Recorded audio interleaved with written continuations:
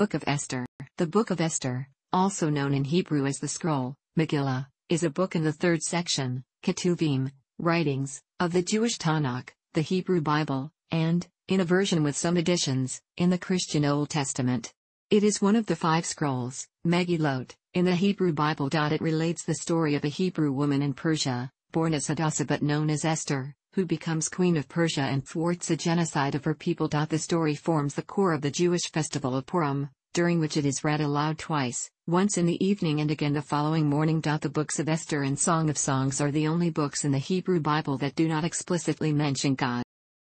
The biblical Book of Esther is set in the Persian capital of Susa, Shushan, in the 3rd year of the reign of the Persian king Ahasuerus. The name Ahasuerus is equivalent to Xerxes, both deriving from the Persian Xarsha, and Ahasuerus is usually identified in modern sources as Xerxes I, who ruled between 486 and 465 BC, as it is to this monarch that the events described in Esther are thought to fit the most closely.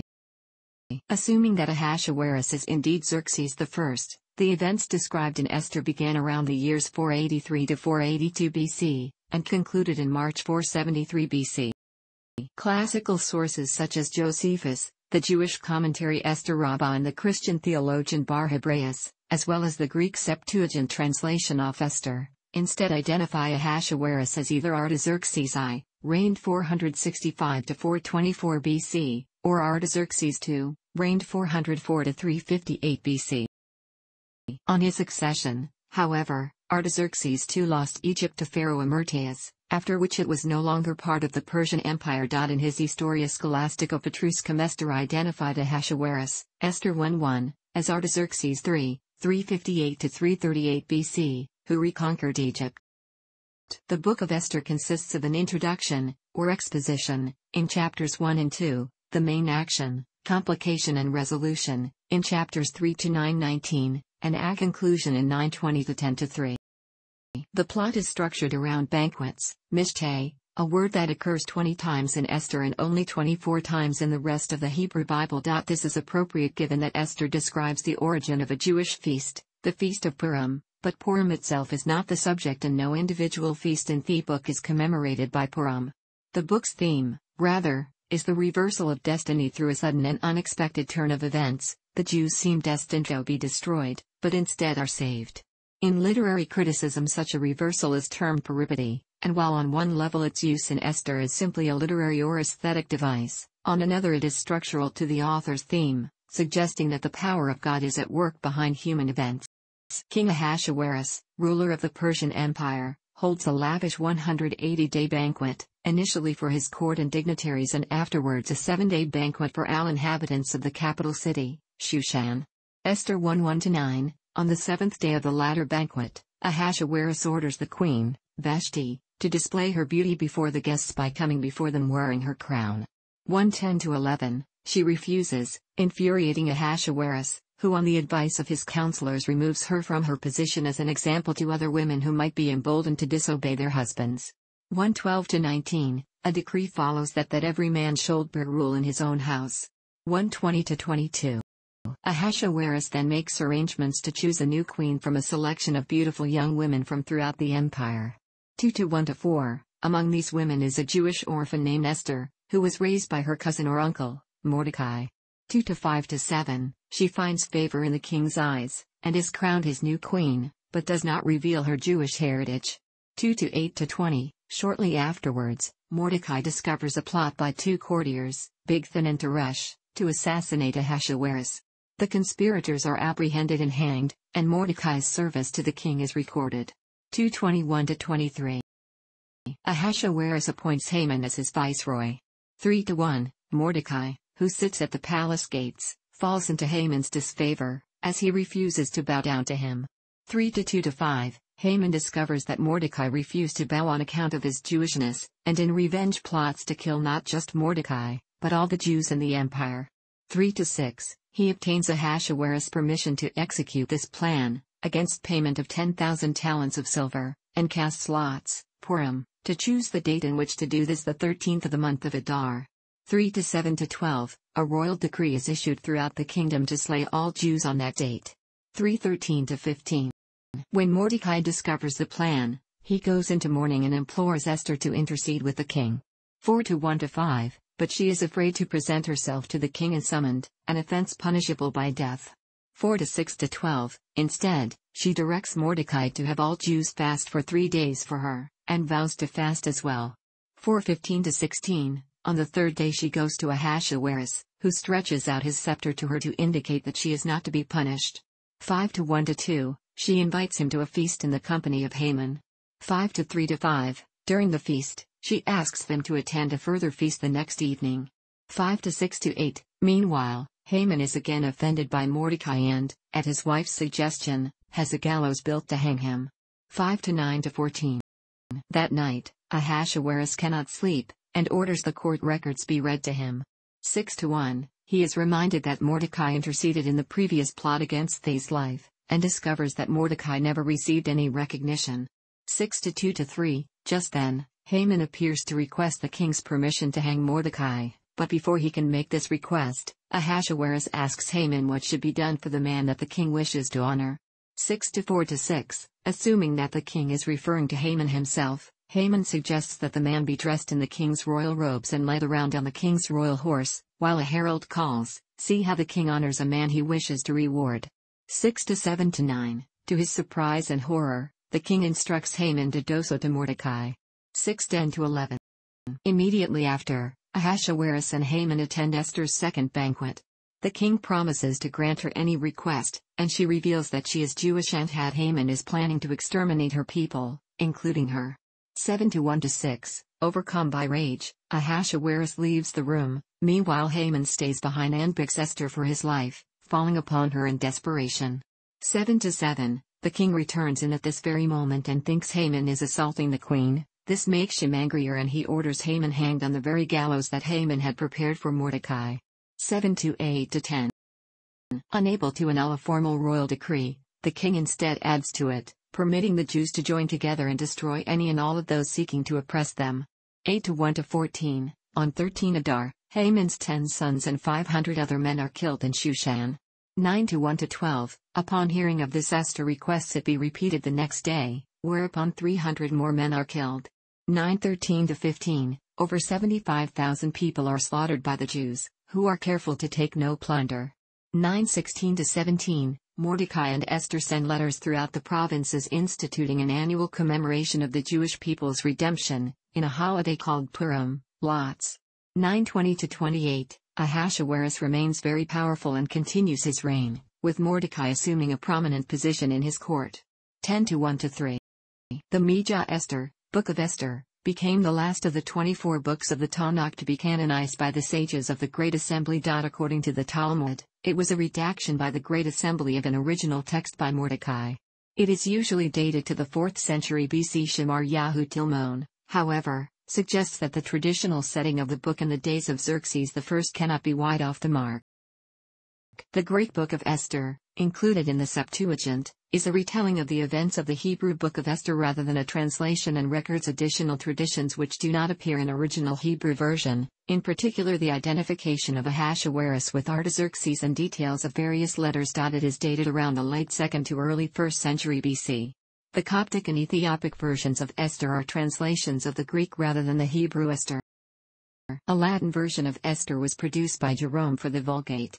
It translates the Hebrew Esther but interpolates translations of the Greek Esther where the latter provides additional material. Several Aramaic Targums of Esther were produced in the Middle Ages, of which 2 survive, the Targum Rishon, First Targum, and Targum Sheni, Second Targum, dated circa 500 to 1000 AD. These were not Targums, translations, in the true sense, but like the Greek Esther are retellings of events and include additional legends relating to Purim. There is also a 16th century recension of the Targum Rishon, sometimes counted as Targum Shalishi, Third Targum. The Book of Esther falls under the category of Ketuvim, one of 3 parts of the Jewish canon. According to some sources, it is a historical novella, written to explain the origin of the Jewish holiday of Purim. As noted by biblical scholar Michael D. Coogan, the book contains specific details regarding certain subject matter, for example, Persian rule, which are historically inaccurate. For example, Coogan discusses an apparent inaccuracy regarding the age of Esther's cousin, or According to others, uncle, Mordecai. In Esther 2:5-6, either Mordecai or his great-grandfather Kish is identified as having been exiled from Jerusalem to Babylon by King Nebuchadnezzar II in 597 BC, Mordecai son of Yair, the son of Shimei, the son of Kish, who had been carried into exile from Jerusalem by Nebuchadnezzar king of Babylon, among those taken captive with Jeconiah king of Judah. If this refers to Mordecai, he would have had to live over a century to have witnessed the events described in the Book of Esther. However, the verse may be read as referring not to Mordecai's exile to Babylon, but to his great-grandfather Kish's exile. In her article The Book of Esther and Ancient Storytelling, biblical scholar Adele Berlin discusses the reasoning behind scholarly concern about the historicity of Esther. Much of this debate relates to the importance of distinguishing history and fiction within biblical texts, as Berlin argues, in order to gain a more accurate understanding of the history of the Israelite people. Berlin quotes a series of scholars who suggest that the author of Esther did not mean for the book to be considered as a historical writing, but intentionally wrote it to be a historical novella. The genre of novellas under which Esther falls was common during both Persian and Hellenistic periods to which scholars have dated the Book of Esther. There are certain elements of the Book of Esther that are historically accurate. The story told in the Book of Esther takes place during the rule of Ahasuerus, who amongst others has been identified as the 5th century Persian king Xerxes I, reigned 486-465 BC. The author also displays an accurate knowledge of Persian customs and palaces. However, according to Coogan, considerable historical inaccuracies remain throughout the text, supporting the view that the Book of Esther is to be read as a historical novella which tells a story describing historical events but is not necessarily historical fact. Edwin M. Yamauchi has questioned the reliability of other historical sources, such as Herodotus, to which Esther has been compared. Yamauchi wrote, Herodotus was, however, the victim of unreliable informants and was not infallible. The reason for questioning the historical accuracy of such ancient writers as Herodotus is that he is one of the primary sources of knowledge for this time period, and it has been frequently assumed that his account may be more accurate than Esther's account. Those arguing in favor of a historical reading of Esther most commonly identify Ahasuerus with Xerxes I, ruled 486-465 BC, although in the past it was often assumed that he was Artaxerxes II, ruled 405-359 BC. The Hebrew Ahasuerus, Ahasueros, is most likely derived from Persian Xarsa, the origin of the Greek Xerxes. The Greek historian Herodotus wrote that Xerxes sought his harem after being defeated in the Greco-Persian Wars. He makes no reference to individual members of the harem except for a domineering queen consort named Amestris, whose father, Otanes, was one of Xerxes's generals.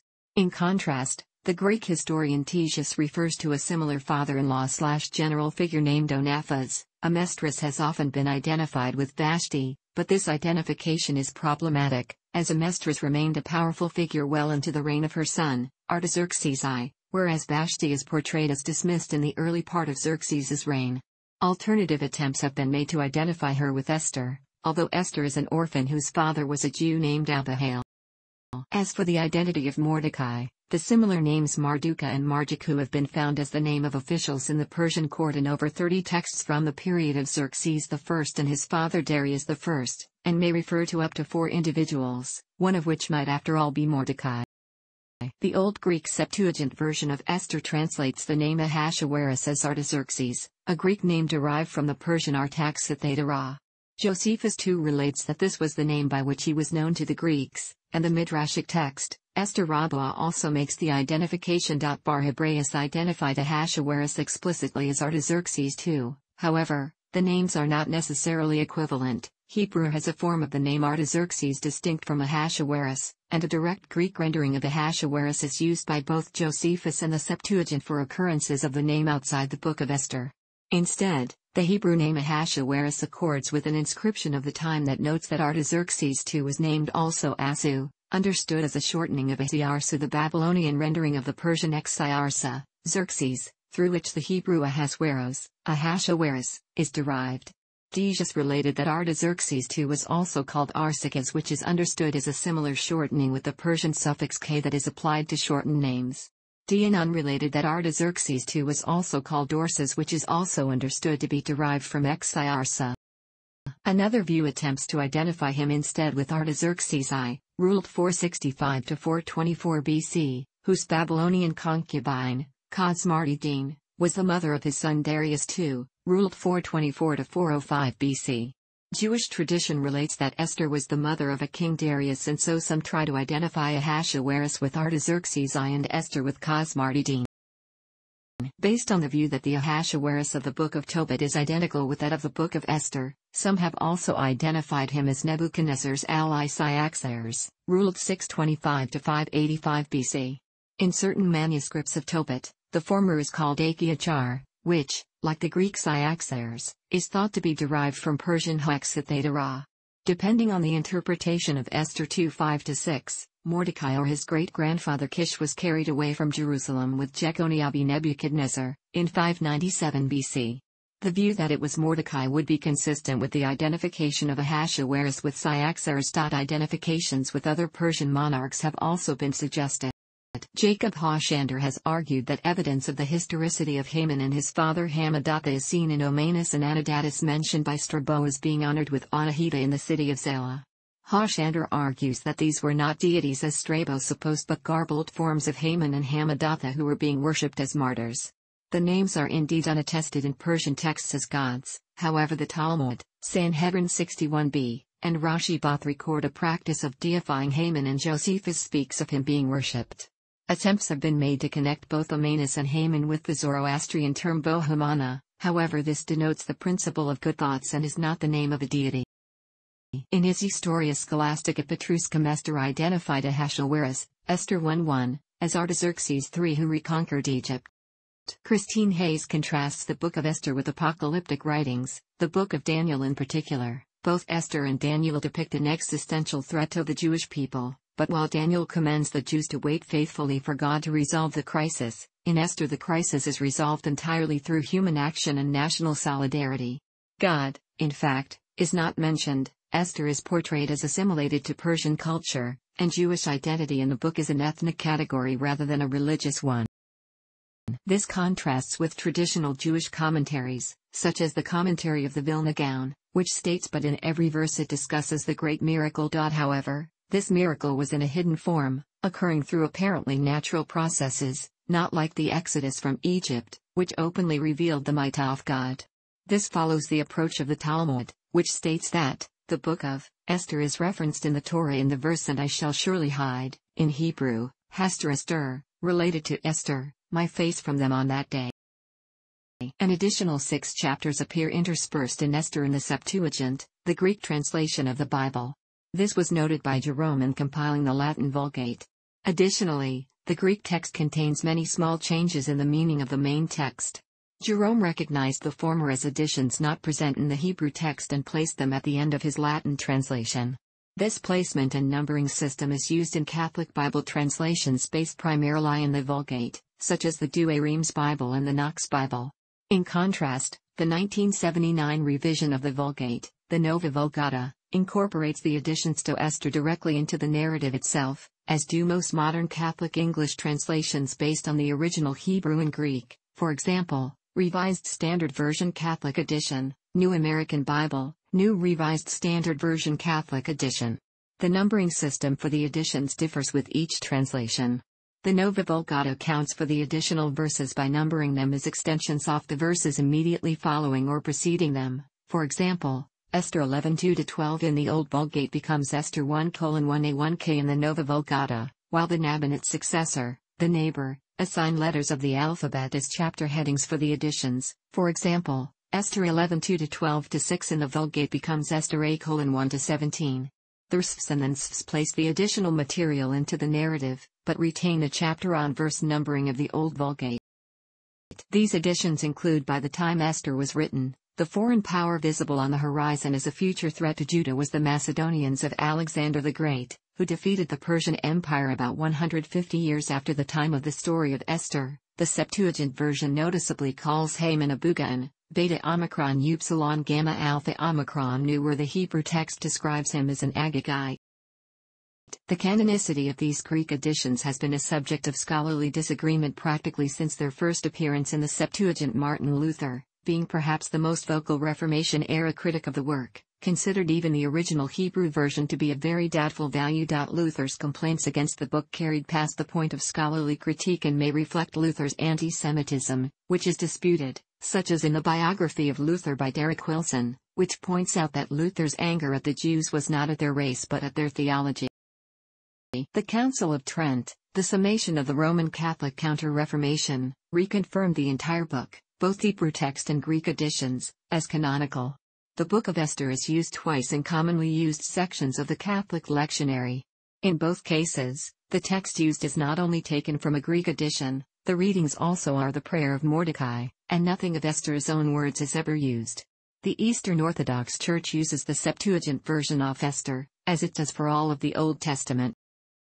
In contrast, the additions are included in the Biblical Apocrypha, usually printed in a separate section, if at all, in Protestant Bibles. The additions, called the rest of the Book of Esther, are specifically listed in the 39 Articles, Article VI, of the Church of England as non-canonical.